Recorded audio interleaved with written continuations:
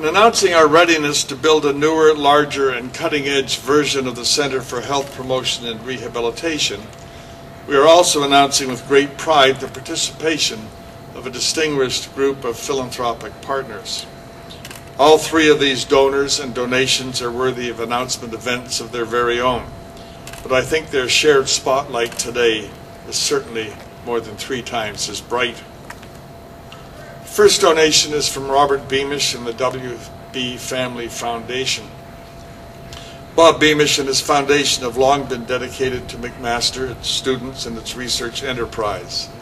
Their generosity has enhanced student scholarships and bursaries in our Faculty of Engineering, and in 2006 the W.B. Family Foundation made the gift that created the Beamish Family Chair in Peripheral Vascular Surgery.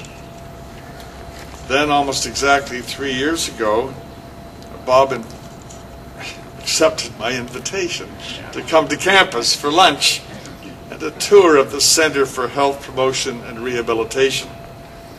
He quickly understood both the importance and the potential of the centre, and all but committed to making a large gift on the spot. But he also knew that a single donor could only do so much. He encouraged me to pursue government support and other philanthropic investors.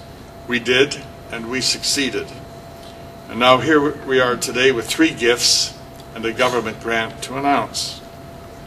But let me begin that series of announcements where this all began, with Bob Beamish and the W.B. Family Foundation. It's a tremendous honor to announce the Foundation's latest gift to McMaster, a true leadership gift, a gift of $2.5 million to create the W.B. Family Foundation Center for Spinal Cord Research and Rehabilitation.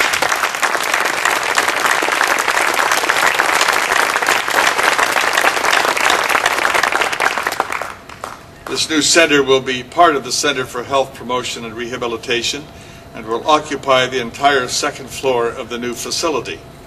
With almost 6,000 square feet of wet and dry lab space and specialized equipment, the W.B. Family Foundation Center for Spinal Cord Research and Rehabilitation will allow our scientists to conduct sophisticated analyses of movement, to measure patients' gaits or muscle contractions, and ultimately to better understand spinal cord rehabilitation. Bob, this is yet another wonderful gift to yet another area of McMaster. Thank you yet again.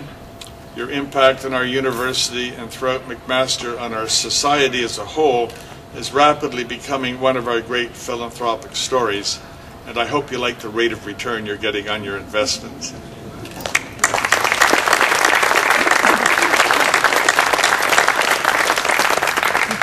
The next 2 gifts I have the pleasure of announcing will create specific laboratory spaces within the W.B. Family Foundation Center.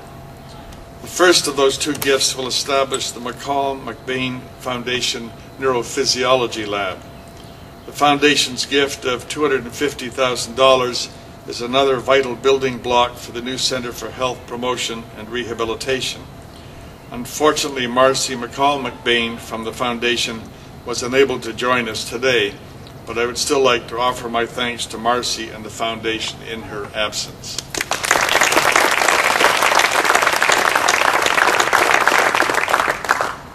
I'm hoping we will have a visit from Marcy sometime this summer. The third and final gift that we announced today is from Robert Fitzhenry. Bob Fitzhenry and our first donor, Bob Beamish, are partners today in philanthropy, but their connection began a long time ago. In fact, the 2 men built the Woodbridge Group into a global corporation, so it is great to see them working together in charitable as well as in business ventures. Bob Fitzhenry is one of McMaster's most engaged and generous alumni and donors. A former president of the McMaster Alumni Association, Bob also serves as a member of the campaign cabinet for the Campaign for McMaster University. Previously, Bob has made signature gifts to create the Robert E. Fitzhenry Vector Laboratory at the Institute of Molecular Medicine and Health, the Robert E. Fitzhenry Studio and the Robert Fitzhenry Gallery, both in the David Braley Athletic Center, and you'll see the studio a little later at lunch. Today I'm proud to announce on Robert's behalf a new gift of $1 million to build the Robert Fitzhenry Specialized Rehabilitation and Exercise Lab.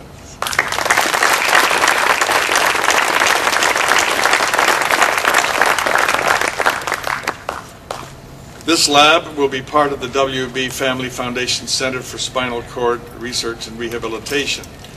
The Fitzhenry Lab will investigate the impact of physical activity on health and quality of life using a wide range of specialized equipment, including one of only 2 Locomats in Canada.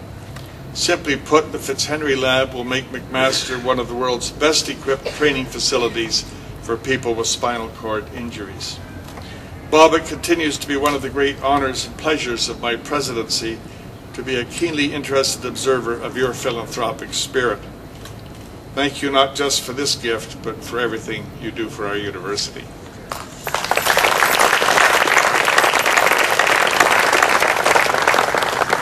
Ladies and gentlemen, this is the project, and these are the philanthropists who have brought us together today to look to the future they are making possible. On behalf of a grateful university, and more importantly, on behalf of the untold number of people whose lives will be longer and richer because of their efforts, I say once again, thank you.